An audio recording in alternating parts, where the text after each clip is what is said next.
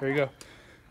Okay, All right. tell me when. Yep, you're good to go. Hi, this is Larry Abrams, and I am the founder of Booksmiles. I am a teacher, a full-time teacher, English teacher here in Lindenwold High School, and I want to show you something going on tonight in our media center.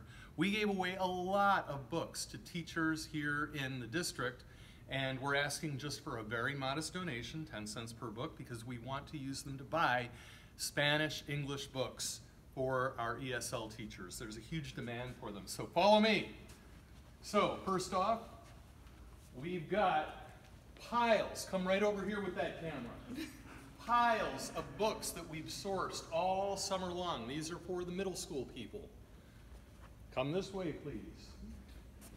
Take a look at our nice propaganda sign. We have some wonderful kids from Lindenwold who have modeled here. They're adorable and very, very cute. Preschool kids from last year. We've got informational text. We've got tons of picture books. We have 11,000 books here in the media center right now, and they all need to go tonight. We have baby pre-K books. We in Booksmiles believe that every child should have at least 100 books in their home, and we're making it happen in Lindenwold. So come take a look. We'll finish the tour. We've got a lot of class sets.